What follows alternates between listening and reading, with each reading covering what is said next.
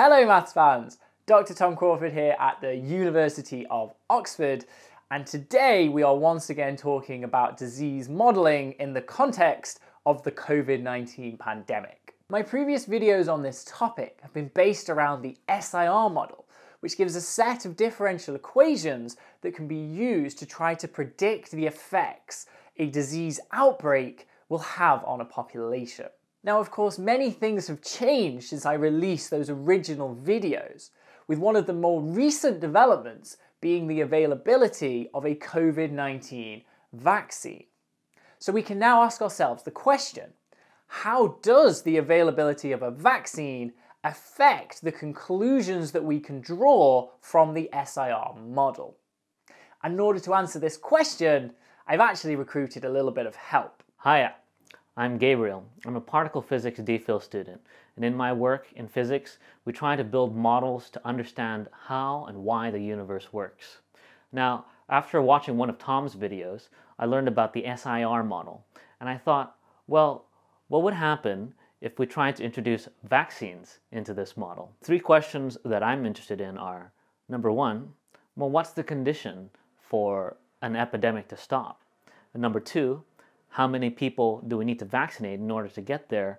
And number three, if a vaccine is not 100% effective, how does that change the equation? So I actually looked at the first question Gabriel's mentioned about stopping the virus transmission in the first SIR model video. What we saw there was the di by dt equation, so the rate of change of the number of infectives, which we had was equal to this expression, I times rs minus a. We saw that for the transmission to stop, this rate of change has to be negative. So the number of people with the disease must be decreasing, so it can go down to zero, pandemic stops.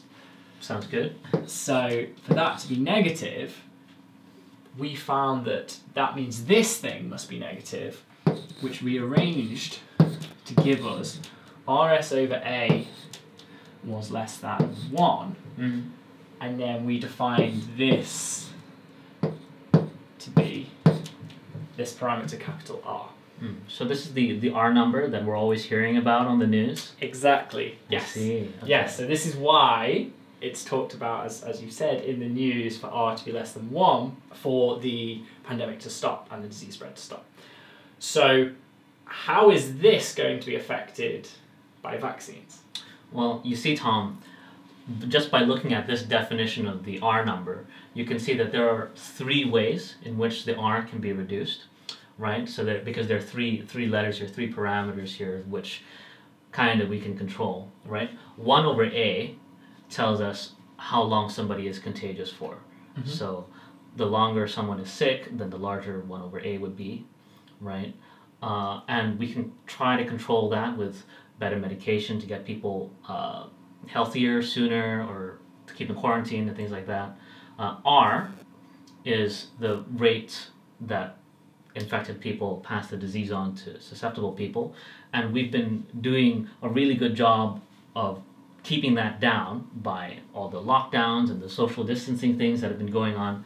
But those, I think you would agree with me that those aren't very sustainable. Yeah. How can we not have to stay in lockdown? Yes. So really what we would like to do is to try to get S, the number of susceptible people, down so that when we return to normal life and go to our jobs and go to our schools and see our families, that we won't risk the epidemic blowing up again. And that's where vaccines come in, because vaccines can effectively reduce S such that the R stays below 1 even if we go back to normal life. How many people do we actually have to vaccinate to make this kind of come true? Like, can you quantify the amount of vaccinations we need to do to reduce S sufficiently? Yes, in fact we can. And we can do it simply from this expression here. So there was a number floating around at the start called R naught, which is the basic reproduction number, right? Which is the R S over A, where you have an S naught, an initial susceptible population. So this is right at the very beginning of the pandemic. Exactly. So that's what, right, I get you. Right. Yeah. Initially, because it's a new disease, nobody's ever had it before, nobody has immunity, so S naught would be 1. Yes, so Right. that means everyone's susceptible, right? Anyone in the population could possibly catch this disease. Exactly. Gotcha. And so if we just write that as 1, so R over A, and this was approximated to be maybe about 3 at the start of the pandemic, so about 3. So if we want to get back to normal life, we can sort of plug this in to this equation here, right? So we want R over S, S star, let's say, which is the number of people who are still susceptible after vaccination.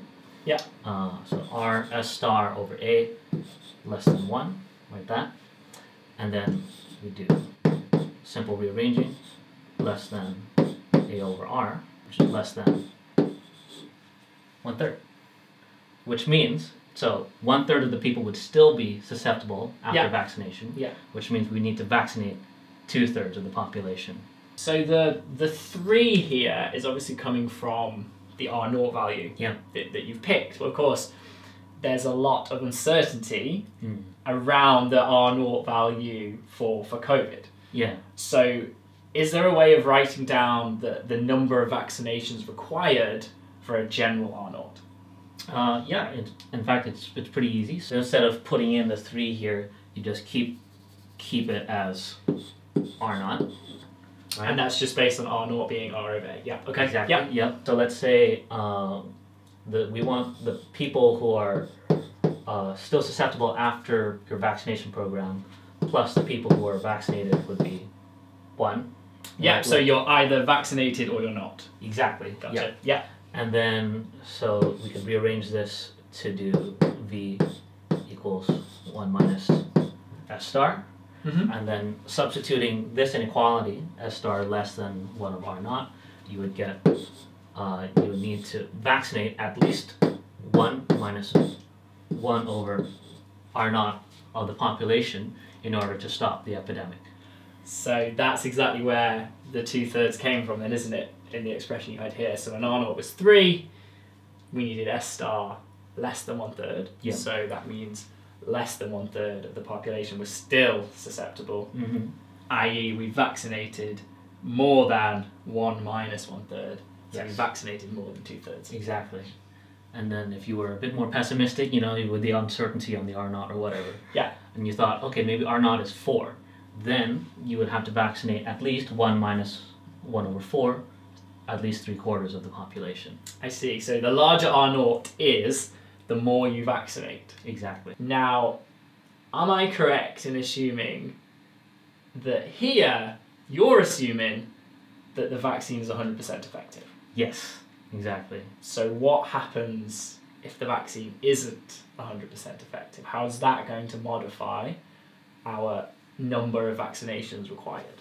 Right, so this changes the equation, the inequality slightly. So actually this kind of sort of stays the same, except we add a little F here, standing for the proportion of people who have been effectively vaccinated against the disease. And that stays the same. It still has to be 1 minus 1 over R naught. Yeah. But then how do you get this number?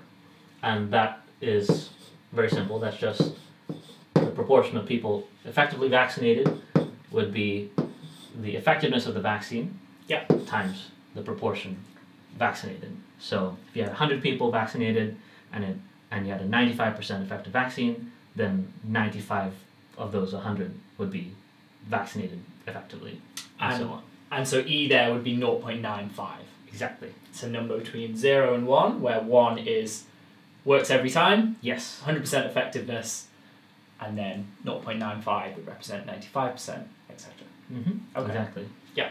And then we can rearrange it, combine to get vaccinate at least 1 over E times 1 minus 1 over R naught. So have you got some numbers for us then? Right, so let's say that R naught was 3, right? So for 100% effective vaccine, we need to vaccinate 2/3 of the population, 67%. Now if we took some of the numbers of the currently available COVID vaccines, let's say we took one that is 95% effective. Yeah. Right. So you plug in 0.95 here, and that would mean that we vaccinate 70% of the population. Okay. So that's just a little bit more than 67, and it's quite doable. Yeah. But if we took another vaccine that was maybe less effective, 79%, so you plug in 0.79 here, then you need to vaccinate about 80% of the population. It's nice to have the exact numbers, but I think the overall picture here is still saying that generally the more people we vaccinate, regardless of the effectiveness, is going to help in terms of bringing down the R number. Absolutely. So at the start of this video, Gabriel mentioned to us all that he was going to address 3 questions about the SIR model and the COVID pandemic, now with vaccines being available. So the first question that you wanted to address was when will the virus transmission stop?